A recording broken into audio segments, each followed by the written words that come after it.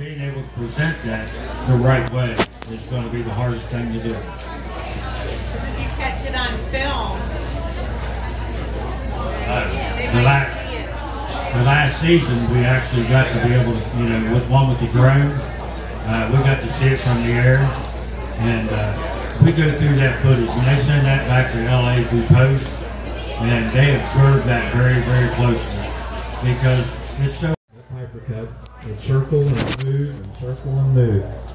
And that is probably the closest that I feel we've been to the government, except for maybe if the road team's associated with them, and I've caught them in my thermal camera in the woods where they've been on top of us. And they've never identified themselves as government, so we really could answer that as they were.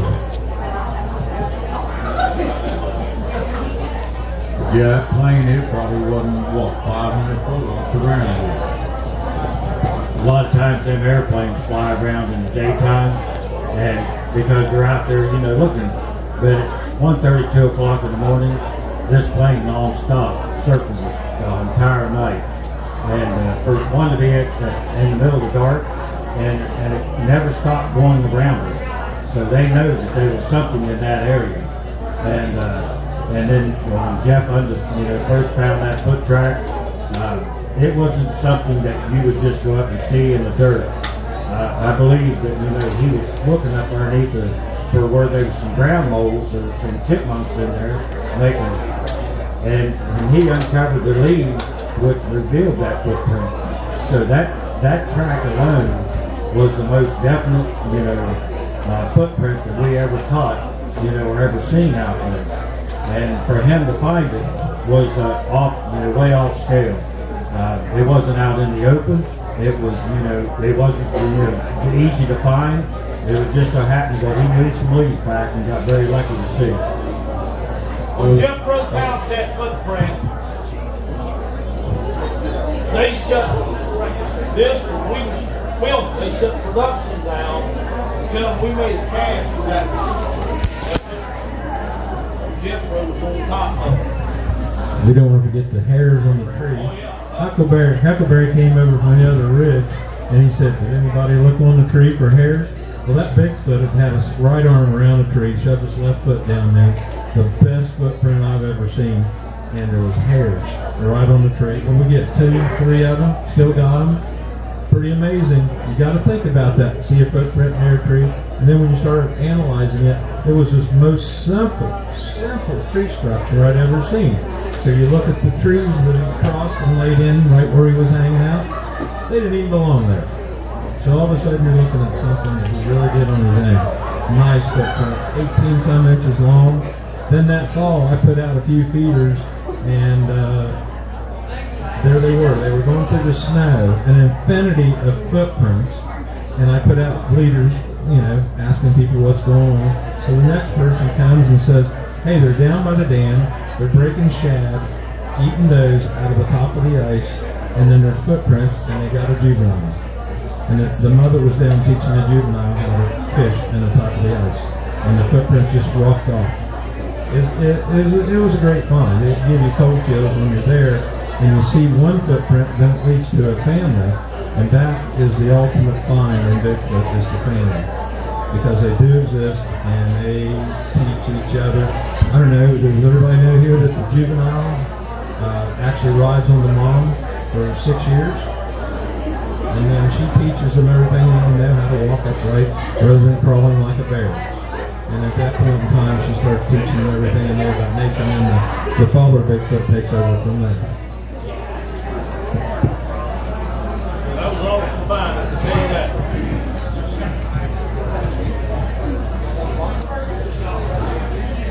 Got any more questions? First off, Jeff, we're sorry to hear about your wife. Second of all, what part of West Virginia are you guys actually from? I live in Worthing. And I live 20 miles north of Huckleberry, and just a couple miles from Trafford, where Trafford used to live, in Pleasant County. I don't know you got 20 miles. I live right in the Ohio border there in Washington County, about 45 minutes from LA, 45 from Huckleberry and Buck. And then it depends on what day of the week how far I am from Bill. He's got different places he lays his hat out at night. Some days he's closer and some days he's farther away. I'm a little to the south and then over there. We still don't know where Bill lives. What was that? He is the crazier one of the bunch. You Hey, said I got that. papers to prove that too, buddy.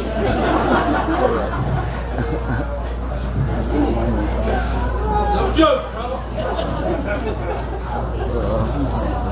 You got any more questions?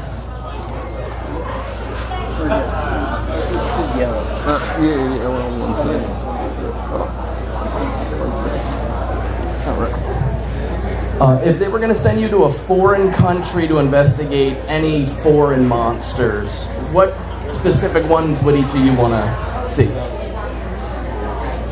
Bottom snow yeti. I've not been off the eastern coast of the United States yet, so I wouldn't know what foreign country I'd even want to go to. I love America, and I love So to get me out of this country to go to another country and hunt anything, I have no desire yet. I still like to be able to, cover the 50 states I live in, and so as far as west I've ever been from the eastern coast, I have been to the Indiana border on the state of Ohio, and I stopped at this place, it was what they call the State Line Road, and I peed into Indiana State. So only part of me's been any farther west than that.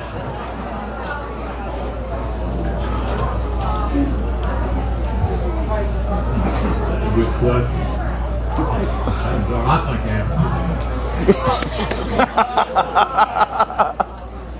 All right, who's got another question? We've got time for about 2 more. 2 more. I need 4 hands. Hands are somewhere. I think that guy over there in the chair, I think he had a question. Yeah. Well, maybe he didn't. Might have been swatting mosquitoes. We got one up there.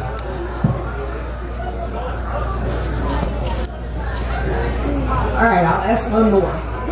Scientists will always want to know why hasn't anyone found Bigfoot remains or Bigfoot skeleton? Because it don't take something very long to deteriorate in the wood, and the bones get carried off, the leaves cover them up. Mice chew them up. Yeah, mice will chew them up. Do you go out in the woods much? Okay, well, I'll give you this. See a lot of deer when you're traveling? We're out in the woods a lot. We see very few deer stalls, antler drops. Those things are just gone in a matter of time. The bugs eat them. And we seem to think that maybe the Bigfoot bury their own after the midnight whistler. And then we seem like maybe they're like an elephant. They go off to a place where they all know they go die. Because we found some travel spots in the woods where they were leaving their mark. It was on that big wheel out in that cornfield where the tree was upside down. Well, they came through and they lay a rock in the direction they went, so each Bigfoot would know which way they went. So I believe they bury themselves. They bury their own. Get from serious. They bury their own. Also, I believe in the Mammoth Caves down in Kentucky. They found 3, huge skeletons that was way back when. And now it's still undetermined whether that was 3 Bigfoot or was that 3 great big Vikings. But they believe that giants at one time roamed the earth, but we don't find very many skeletons of them. So it's still, determined whether that, the Mammoth Caves was, Bigfoot, or was they actually, huge Vikings that they found.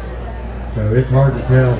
I know that they would, from the finding the grave sites down when we was going to Midnight Whistler, that they do bury their own. And when Trapper went back down there and dug down into one of them grave sites, which, we never go back by ourselves, and he broke his code with the rest of us and went back down just to prove that, you know, there was actually graves that we found. And he found hair and pieces of bones that was actually in them graves. Midnight Whistler clan was probably the largest group of Bigfoot that we'd ever ran onto. That night that we all were calling when they started coming down over the hill whistling at us, and I caught them on the thermal. You ought to raise your thermal and see 6 or 7 of those Bigfoots coming at you. You're going, oh shit, what did I do? And that's what they can say. You're not going to run, because they can walk a lot faster than I can. And yeah, you're surrounded. But that was a big moment for us. That's why Trapper went back.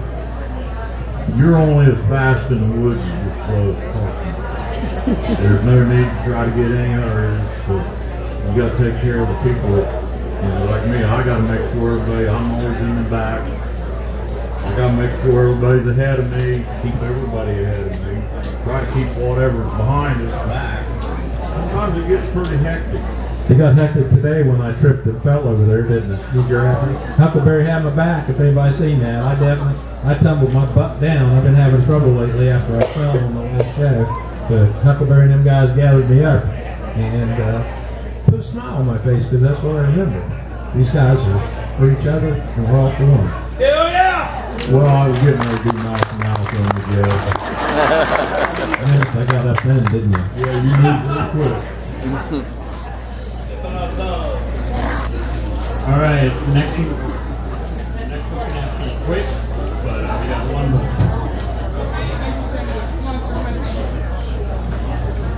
Interested in monster hunting, or like what led you to do that? I've been doing this since I was 15 years old. Me and my brother had an encounter up on our farm. And I've been after him since I was 15 years old. When I first started, I couldn't find books, so I had to go to my elders and talk to them and take a little bit of it and throw it away and keep some of it. So in these legends, there's truth to all these legends. It's just figuring out what is the truth. And you go with the Native Americans, you know, why would they have any need to lie to it? And the Native Americans spoke of the Bigfoot as a large ape-like creature. And so we know back for 100 to 200 years ago that these creatures did exist. And what got me started when I was 9 years old with this big, large cat, and we know it as the Wampus beast. Once I encountered something that was only talked to from my grandpa and them spoke of it. And back then, you know, they didn't talk much about the things that, you know, nobody's seen. They always said, you know, keep hush about it. People will make fun of you if you speak out. So you have to watch, you know, what you say. And so from that on, I was intrigued by it, and I was a non-stop. I've always been a hunter and a trapper, a fisherman. I lived in the woods, still live in the woods today. I live in a beautiful place called Sugar Valley. There's 2,000 to 3,000 acres down into the valley that me and my family own and friends.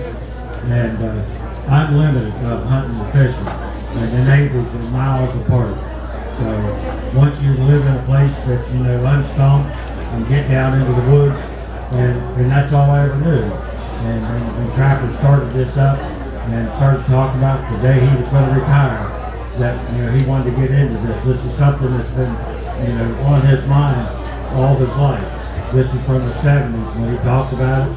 And as soon as he spoke of it and talked to me, I was interested immediately, wanting to be able to join in with him. I'd deer hunt with him, I'd fish with him.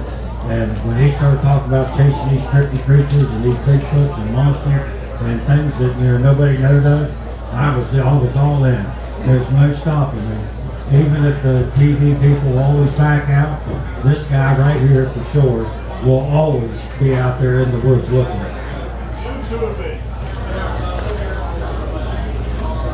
Yeah, you don't need cameras to hunt Bigfoot. Actually, probably need to get out of offices out and win.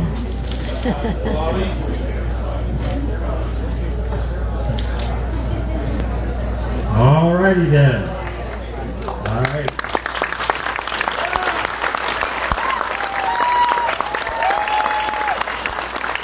We want to thank each and every one of you for coming out here today.